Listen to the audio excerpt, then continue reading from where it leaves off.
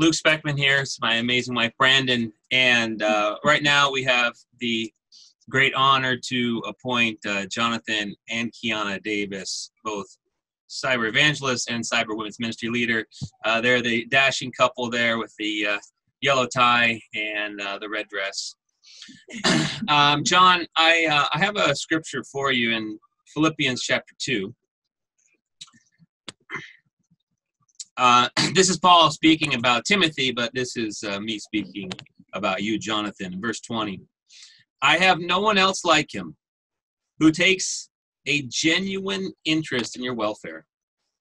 For everyone looks out for his own interest, not those of Jesus Christ. But you know that Jonathan has proved himself, because as a son with his father, he has served with me in the work of the gospel. And I've known Jonathan since he was about 15 years old. Brandon has known him since he was 8. He was a kingdom kid. And John and Kiana served tirelessly as the Connecticut region leaders.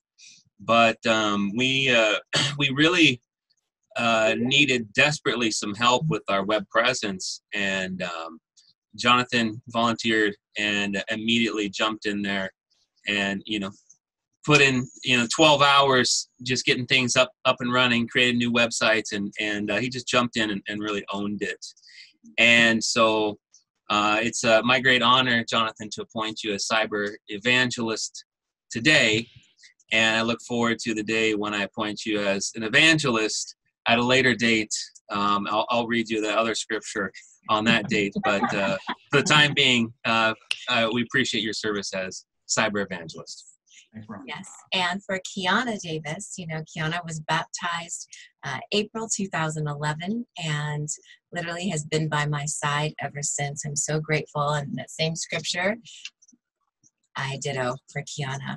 But I wanted to share for you, Kiana, is, do you see a woman skilled in her work? She will serve before kings and queens.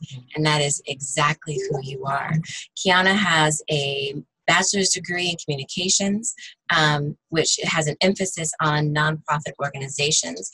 Everything that Kiana does is excellent in every way. Her presence, her poise, her heart for excellence, absolutely.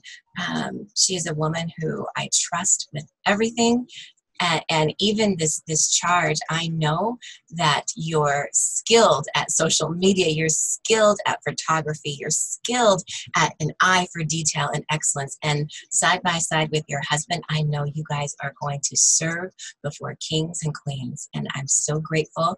This is just the first appointment for one soon to come. I love you, my dear, and welcome to Cyber Women's Ministry Leader. I love you. And I now pass it on to Mike Patterson of Boston. Amen. Thank you, Brandon. Well, it's exciting. I'm excited to it's my honor today to appoint Aaron Bishakini as an evangelist in God's kingdom. If you can wave, Aaron, so everyone can see you. He's the sharp young man with the blue tie there. The Bible says in Titus chapter 3, verse 13, do everything you can to help Zenas the lawyer. And Aaron can actually practice law in 2 different states, New York and California. And yet he gave all that up when Luke called him to go into the ministry. Salaries aren't exactly the same. So he's totally sold out for God and his kingdom. And he's become really personally a best friend. And I'm excited for you, bro, that the movement's going to use your skills to be an attorney and to help out in those different ways. Aaron's been a godsend, especially during this pandemic. There's a passage I want to share with you, bro, in Exodus chapter 4, and I've shared this with you personally, but it really means a lot to me. In verse 15, Moses had said that he couldn't speak to the people. So how could he go and bring out God's laws? And in verse 15, it says, you shall speak to him and put words in his mouth. I will help both of you speak and will teach you what to do. He will speak to the people for you, and it will be as if he were your mouth and as if you were God to him. And so God chose Moses' brother, Aaron, to be his mouthpiece, to speak to the people. And bro, I feel like it's perfectly of God that we're together. I don't know anything about technology. I mean, our live services would be like me in my room holding my phone. It'd look really bad. And yet I don't know how to speak, and you have been my Aaron, that's literally your name, to really bring out this message to the world. And you've taken the church to new heights. You've helped clean up the persecution online to make our church attractive to the world.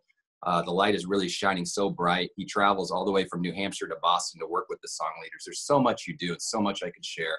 And I really just want to lift you up and say it's my honor today. And I'm so proud of you. You've really become one of my best friends. And I hope that today is very special because it's going to be an incredible thing for God's kingdom.